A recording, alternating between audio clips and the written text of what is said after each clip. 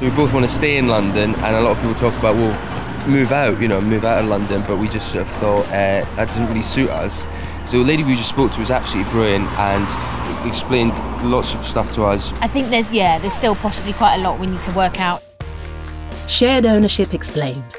Shared ownership is a scheme aimed at helping first-time buyers onto the property ladder. You only need to afford to buy part of the property, not the whole thing. It's often known as part buy, part rent. How much of the property do I buy? Shared ownership allows you to buy your own home in stages as you can afford it. This is called staircasing, and you can buy more shares as and when you can afford them.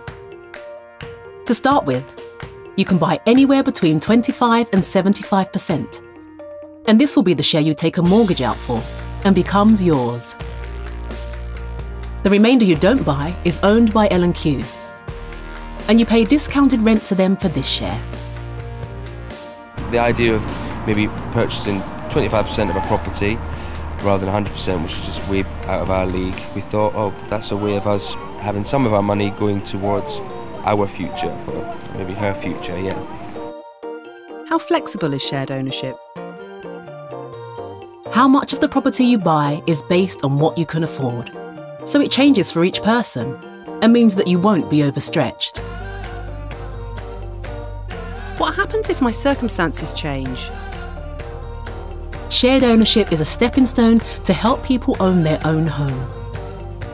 This means that over time, you can stay and buy more shares in the property. If you buy all the shares, then you will own your home outright. Or if you want to move on, you can sell your share for the market value.